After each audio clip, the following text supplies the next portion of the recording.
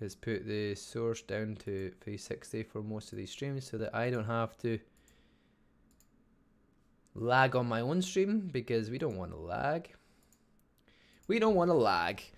There we go. There we go. Right, guys, on the attack here this time round. Well, lots of poleaxes, a couple more heroes with some range classes. You've got the muskets, you've got the longbow in there, you've got one maul, one long sword to keep everybody healed up, and one short sword. So short sword definitely not getting used as much as they used to be getting used, that's for sure. On the defense, they've got more short swords though. You've got Brooder no face, sorry, Fjord, Sylphina. Lots of poleaxes, couple of NoBeaches in there, a couple of muskets, and one lone dual blader. Unit wise, lots of cav guys coming from the side of Rose on the attack. They've got the IPGs, the Halberdier Sergeants, Fortebraccio, Paliscars, Modal. They've definitely got defensive units here. They are split between the three areas here on the attack, so we're going to see a sally out by the looks of it from the guys of Rose.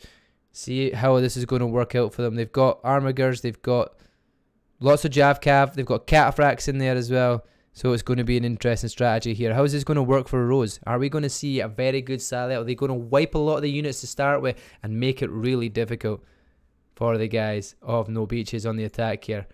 Let's have a look here as things will jump off my face here and we can get into it. Kurak Castle, round 2. We are already 1-0 to NoBeaches, but the sally is going to come out. Nail Hill, thank you for the follow. Welcome to the clan. Appreciate it. Here we go. They've already reinstantly trebbed it. The treb comes out in perfect time. An instantaneous treb here. Rose guys start to filter out. A couple of units do fall to the treb, but they manage to make the most of it and they get their way out here. Now they're trying to encircle the guys of NoBeaches. They're all over the place just now because they spread in different spawn points. They're all going down the right hand side where the supply point is to try and focus as many units there as possible. They're going to stay on the supply point to get as much heals as possible. But obviously if one hero jumps on there, they no longer get healed by that. So the Javcav sitting at a distance. Drogon Instinct dies here. Instinct's been picked up by Berserker mode. Heroes are all fighting outside on the point. Couple of heroes are dead here on the defensive side. They're actually, the defensive side are dying quicker as well by the looks of it.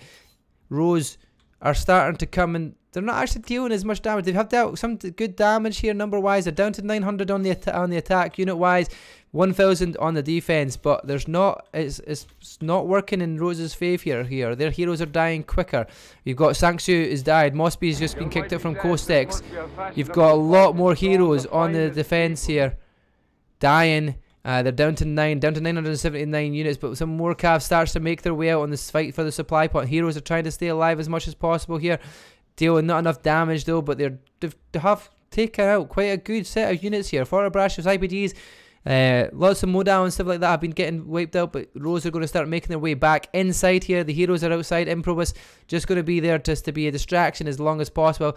Oh my, Ghost X picks up another kill here, but it's 14 units versus 12 hero wise, but unit wise, let's have a look here. 218 units dead on the attack and only 207 on the defense. That's a pretty decent effort. My Oxtron, thank you for the follow, appreciate it. My Zotron, how you say your name, thank you for the follow, buddy. Ghost X picking up a couple of good hero kills here. Ghost X is it doesn't actually tell me on this strategy thing, mate. I'd have to do this. Here we go. Unit wise and hero wise, def wise, pretty decent average here. We'll do this. And where are we all now? They're all defending on the home point now. All the heroes have gone back to home, just like what the guys of NoBeaches did on the defense. Now they're trying to make their siege towers up. That was a very good delaying tactic as well, because when you going out there, nobody's pushing siege towers, they waste a little bit more time to get it. Yes, they can climb the walls. Yes, they can jump onto A and still cap the A points and stuff, but they can't get units up. They can't do anything like that. They've got to go grab the supply point, waste some more time, and they don't know where the defense are going to be. So, like, you don't want to risk it going there on your own and get wiped out as well.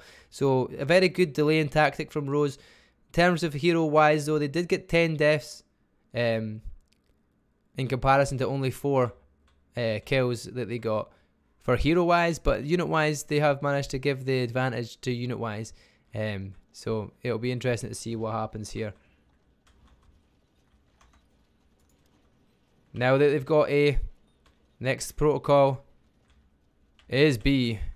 They're all going to make their way towards B, grab that supply point in the back here, and we're going to be back to where we were with the fight the last time round when Rose were making their effort towards the home point. Wonder how NoBeaches is going to have their strategy here.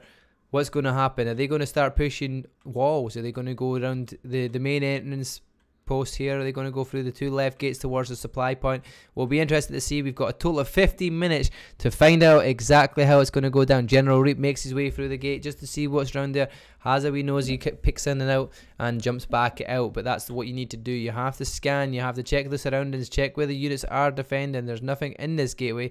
All the units are forced on main supply point, like main unit here and then supply point, but they're not in the same position. You've got some javelin sergeants up top here again, dealing some damage along with Zycilian militia, ready to do as much damage as possible in their volleys, especially the Zycilian militia. When you get units all clumped up and you get that burn damage, it can work out really well. Ghostex takes these boys into the gate, has a look to see what's around there.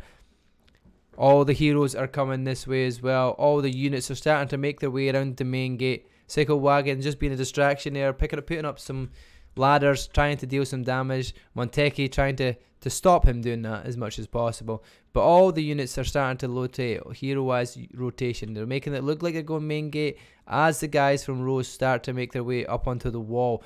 Now they're starting to make their way around. They're going towards the supply point push. Ghostex jumps in towards the main as if they were going to home, but the rest of the heroes all go under and just sit and wait. They're just moving back and forward.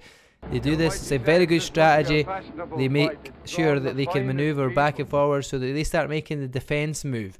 The more you make the defense move and get out of position, the better opportunity you have to potentially like jump on top of that and make the damage. There's the Zycilian militia doing the damage that we said they would do, throwing their grenades down as they start making their way up and around the seat, like the wall here, to go up the stairwell and take out that unit of javelins or palace guards that are on the walls. Zycilian militia is going to try and deal some damage as a cav charge comes in here from Hawk, and Takao picks up some unit kills here, some hero kills falling here as well. Good couple of charges here, but it looks like the guys from NoBeaches are going to get some high ground superiority up on this wall here now that they've wiped out the units up on the wall. Berserker Mo is just trying to deal some damage and pick off some units here, but they've got the modal at the bottom of the stairs from Axial. There's still Zycilian militia dealing some damage to the modal that have came up from the guys of NoBeaches. Berserker Mo just being dragged off and thrown off of the wall as he survives as well. He does survive it. Tatako picks up the shot of the ranks and Axial gets the immovables as an object as the guys from NoBeaches start to make their way through towards the main point, taking their units of cav, coming round just to see where the units are going. But Rose have a good setup of Fortebraccio there. Units going in here to try and deal some damage. They're getting in, but Palace Guards brace. There is flamers in the midst of that as well. And now we've got the flamers, and the cav charge comes straight into the Fortebraccio as the flames start ripping the units there. Ghostex falls to his death, so does Drogon. The units in Rose trying to rotate in from the supply point side. Instinct's just roaming around with his cav, but there comes in a Treb. The Treb's going to deal some damage. Not going to hit much units there, but Rose have a solid defense there. They're down to 525 units on the attack and only 12 heroes alive just now. 715 on the defense and 14 heroes all ready to start rotating and making their way up as they try to pick up Curse Fly on top of the wall here. All the heroes try to force that kill here. Daichi Salfina is going to pick it up. Who's going to get the kill here though? Daichi gets the kill against Curse Fly. Heroes now. There's only 12 heroes on Eden's or NoBeaches side trying to get themselves reorganized for the next push. We have 11 minutes left. Still plenty of time here. Actual trolling again. Actual always trolling, man. Nazladi Adamanta. Thank you for the follow. Appreciate it. Welcome to the clan, guys. Welcome. Thank you for the new follows, guys. Thank you for the support and here chilling, watching Seabee Rivals. This is round 2. This is NoBeaches versus Rose. Rose are the attacking side here. It's already 1-0 to NoBeaches from the first attack that Rose put on. But now Rose are the ones trying to do the defense and trying to see where things go. Rose rotating up on top of the wall because the heroes' advantage here is on the wall as all the heroes start to make their way and rotate. Ghostex leading the charge there as he gets knocked down by the musket bomb. Musket bomb deals some damage there and knocks a lot of the heroes back as all the heroes start to make their way off of the wall and try to make a move now. Madshin starting to go through the wall. Sickle Wagon looks as if he's going to go that way. All the heroes start to make their way into the main push here. We're going to rotate around here and see what happens now. They start to make their way in. The ISGs at the gate are slowing it down unit wise, but they're not going to deal much damage because they don't do much damage in that position. You have got Javelin Sergeants up top trying to deal some damage from Fjord. Good sees that. He jumps off and tries to deal some damage to them as NoBeaches start to make their way in. The Flamers doing some work here. Daichi picks up the Brittle and Rotten achievement here. Oh my god, Hawk with the Shattered Ranks, and Daddy Pool takes a death here from Improbus. Actual is being killed as well from Daichi as NoBeaches start to make their way in. Here comes the Cav charging coming from the inside here. There's a lot of heroes there ready to be picked up. A couple of heroes do fall to the Cav charge as the push is coming in very strongly from NoBeaches here. They have got 11 versus 11, but they have good amount of heroes and units onto the home point and going towards the home point. The Trebs need to come in really well here and they need to get themselves set up. The Palace Guards are braced. There is Flamers in the back as well to deal some extra damage as the Treb comes in. Fantastic effort here from the guys of NoBeaches as they make their way in to the home point. They're surrounding as many people as possible. The Flamers are doing some work, but Armagers and Modal coming out from Rose. Another Trebs inbound here as Cav comes in from NoBeaches. It charges in, but is stopped quite quickly here by the Modal and the ranged units of Javelins dealing the damage in the side here. Another Cav charge comes in on the right hand side here. Is it going to get into the heroes in the back as the Javelins start to deal the damage? Madshin gets picked up. Fjord with the kill there with his Javelins, and it looks like hero wise it's 11 versus 11, what, 12 versus 12 now, but where units are quite close. Looks like NoBeaches are going to have to get some unit superiority here, but they so far Rose have fought off the fight of the units, and so far they are winning the battle of the fights here. They've got 100 units more in defense to protect it. The Trebs keep coming in, but they are just missing units that are coming through the points. But Rose are managing to fight off this fight. Lots of heroes for the side of NoBeaches, though. It looks like a NoBeaches hero advantage on the home point. Just don't have the units to stop anything else. OMG, Hawk, Shizzy, Daichi is the Polaxes all trying to deal some work, staying alive as long as possible, trying to pick off heroes as NoBeaches go for the hero kills. They're trying to pick off heroes one for one. They are definitely ganging up on each one as much as they can. OMG Hawk trying to stay alive as long as possible here. He is picked up and falls to his death. Here comes in Kibachi with some Javelin Sergeants, starting to deal some more damage here. Lots more heroes there. There's 13 heroes on the attack of NoBeaches versus 7. They have the advantage on hero-wise. They just don't have any units left. 197 units, but there's not enough here on the point to help here as the Javelin Sergeants keep throwing, keep doing some damage to the units. Ghost Egg picks up Daichi here, but it's another Treb coming in on the point here. Unit-wise, we are closing in to the last chance push here. 7 minutes still left, but they have the hero advantage only just for NoBeaches. 9 versus 8 here. Trebs have been coming in. Quad kill from Fjord here as Fjord does some good work. Monteki picks up a quad kill here as well, and it's a very close battle here on the home point. This is looking fantastic. Fantastic. They've managed to push away. Rose is managing to move away from that. As that Treb comes in, that might deal some decent damage to the units that are moving in. It is just Serfs that are going to manage to take the damage here. But Rose are starting to make their way through the home point here. The 11 heroes on the defense versus 8 on the attack. Make that 9 as one just spawns back in. Ghost X was the last one to fall there, and Probus picks up that kill against Ghost X. But it looks like with the unit superiority here, we have the unit advantage in favour of Rose. It's definitely a difficult position to attack. Kurak Castle being very, very difficult here as an attacking side. Where are they going to go from here? What is NoBeaches' next plan of attack? We have 6 minutes, still plenty of time. If they win the way they were winning the hero fights on that last push, they might actually take this. They might get the winning by winning the hero versus hero battles, and that's where they were winning the fight. They weren't winning on the units advantage just now because of the sally out from Rose at the very start, which did help, but I don't know if they can recover from this. When you order Eden from Wish. Oh, well, cheek. Go, go, go, go, go. Let's see what we got here. What have we got here? What is the next push going to be consistent of here? Are we going to see something solid? Montegi is picked up by Ghost X. Hero is 15 versus 13 just now. The attacking side with the 2 hero advantage. Still got unit deficit here, but we are still managing to make themselves known and get themselves onto the point. Definitely a mixed bag of hero, as you can see, on the attack in comparison to the defensive side. A lot more short swords, a lot more poleaxes, which is obviously don't really deal with the damage the DPS as much as some of the other hero classes. Poleaxe is doing pretty decent in its standings just now with damage numbers and as well survivability. But things going in here now. Eden, or should we say NoBeaches, starting to make their way in now. They bring their heroes in. They start making their way forward. There is Pikes stopping the left hand side here. Push with Flamers in the corner here as well.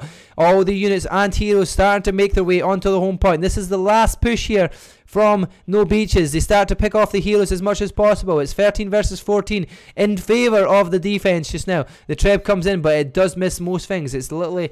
Oh, the even count on the units now is closing in. The unit count is closing in. The heroes count is going now in favour of NoBeaches. It's 13 on the attack versus 12 here. There is fights going on everywhere, and they're starting to pick off heroes one for one. The hero bow is going off very well now. Too many short swords on the defensive rows. NoBeaches start to get superiority on the point. If they can close off that supply point, they're getting the unit here. The Fortebraccio needs to brace. They do. The brace is in. The modal start to come in from the defence. But the cap point is starting to be capped. The hero advantage is 13 versus 7 for NoBeaches. NoBeaches might take this win here. 4 minutes left. They have the advantage. The heroes are fighting for their life. Improbus. And you've got OMG Boars on the defense there. But he is a light armor class first and a medium armor class. So they will fall quite quickly. The heroes are surviving on the point for NoBeaches. The short sword needs to be stopped. Mosby is the last person that can actually stop this count here in this pit. He is on the point for now, but units are starting to make their way back. The Treb incoming. Mosby tries to jump on. Sylvia is the last hero alive just now that is able to stop the point, and he is getting picked off by all the heroes as it is from NoBeaches. The cap point should start to get capped. There is one hero unit still on the point, but NoBeaches will start to cap it. There's only one hero alive, and he is Riesling, and Riesling is being picked off by the whole set of units. NoBeaches have responded fantastically well. Who was saying budget Eden? But that is Rose well and truly done for. Shizzy tries to jump on to defend it as long as possible with that many heroes fighting. NoBeaches takes the win. That was a fantastic push. The hero versus hero battles was where that one was won. NoBeaches. Hammock picking up 6 hero kills as a longbow, picking off them extra hero kills. Fantastic ever. 123 unit kills as well. Sickle Wagon with 7 hero kills once again. You've also got Ghost X down here near the bottom, but 6 hero kills, 37 units, 16 assists. Lots of assists going from the side as well of the attack, which also shows how well they work together as a team and making sure they're focusing on them hero kills. On the defense, Fjord with the MVP, 4 hero kills, 115 unit kills. Improbus did a great job as well, 6 hero kills, 94 units. And that was a fantastic push from the NoBeaches. Winning that hero versus hero battle was crucial. As you can see here, heroes killed 48 versus 34, but it was the timing of them hero kills. It was the times they were killing them quickly enough to stop anybody getting back in to defend the point. Rose did have a good sally out, but it wasn't enough to gain the mega advantage on the unit kills, because the unit kills are pretty even by the end of it. They are pretty close. It actually goes in favour of the guys of NoBeaches, but what an effort that was. NoBeaches, great work on your attack. That is a 2-0 win. You guys win this series.